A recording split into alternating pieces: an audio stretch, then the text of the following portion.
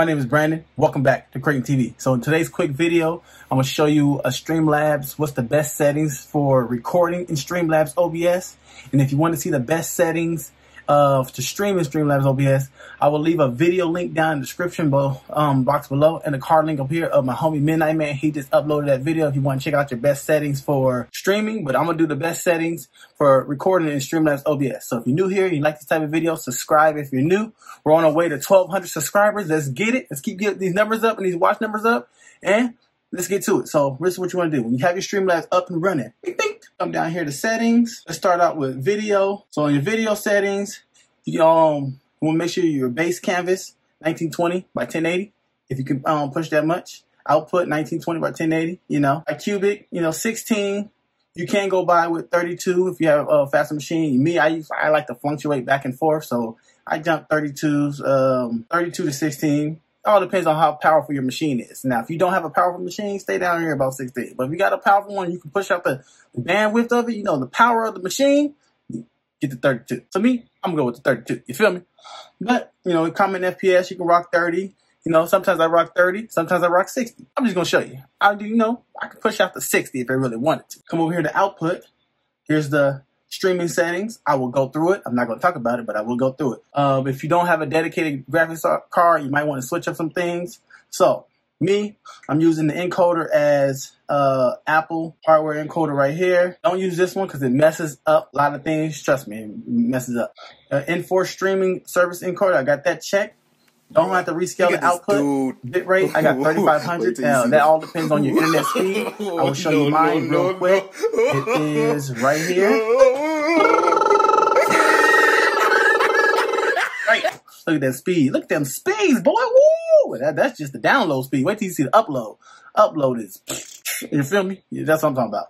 So that's the download there, 151. Look at here's the upload speed. Okay, 150, 154. Good internet, you know what I'm saying? So get yourself some good internet. If you ain't got none, you better call your cable provider and tell them you need some good internet. So I put my bit rate about 35. Now, key intervals. Most streaming services always want you to, you can leave it at 0, but I will go up to 2. Profile and be main, and then use B-frames. But let's get over here to what you guys came for.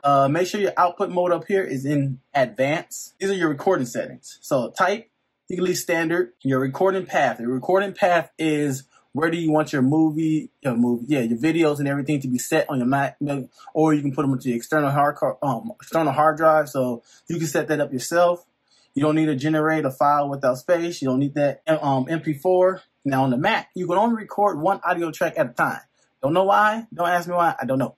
You can only just record one at a time. So just check it out on the one. So if you have all yours checked, you can just uncheck them and just make it only to one. Now, recording, you want to use the software encoder because, it's better to use what's on the Mac itself than using your dedicated graphics card. So use the software. You have yours. Don't use stream encoder. Just use the software. Rescale output. You don't need to check that. Custom mixer settings. Nope.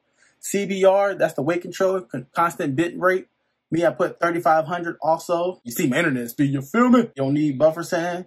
I put 2 right here for the custom keyframe interval. Okay, CPU usage. Preset, higher equals less CPU. I put mine on super fast, but all depend on what your machine is and what your machine can do. Profile, you leave that to main. Tune, you put it on 0 latency. Just so it can help out with the little delay and everything else, 0 latency. And then you don't need nothing else. Bam!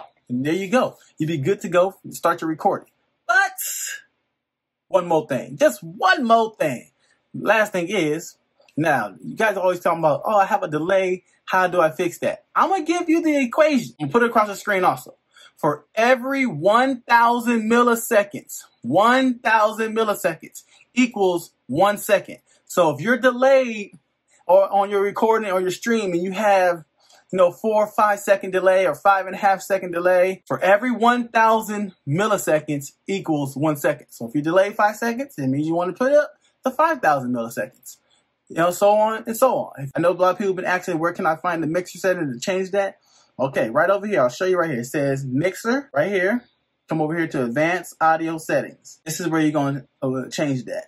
Make sure your things are set to wherever your capture card is. Make sure it's monitor and output so you can get everything going. This is where it says, see where it says sync offset MS? That's the millisecond. So however much you are delayed, that's where you put that in there.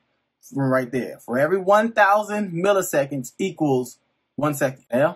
But if you did enjoy this video, it's your boy Brandon coming to you from Crayton TV. Subscribe if you're new. We're on our way to 1,200 subscribers. Let's get it. Woo! But new videos coming out next week. And I hope you guys did enjoy this video. And I'm signing out here. Peace.